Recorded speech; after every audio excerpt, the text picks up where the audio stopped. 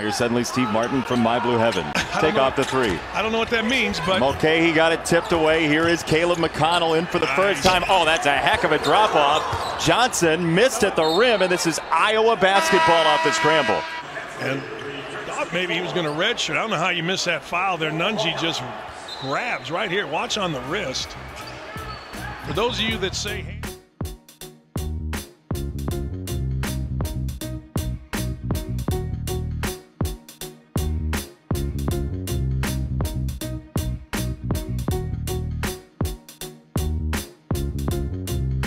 you don't play? Sit, because Murray is terrific off the bench.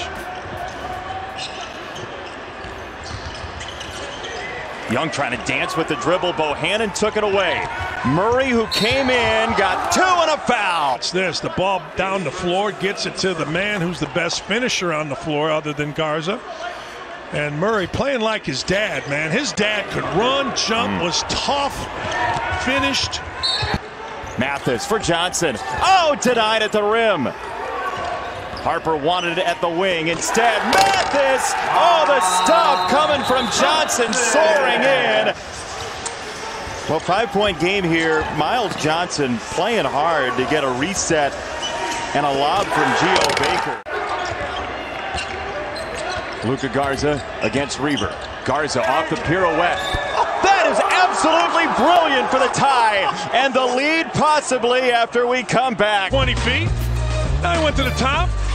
Now he brings it left, stays low. Oh, strong. Come on. Steve Pikiell has done to make this a destination as impressive as Harper stuffs it down for the lead. Oh, he just swallowed the rim. Free throw. Harper comes from the other side all the way around, and oh man, and here we go.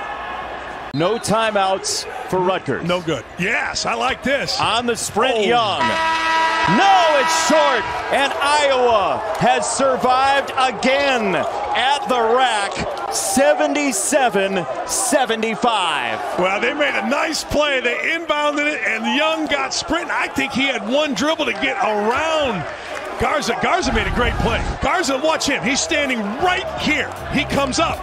Great play by Garza.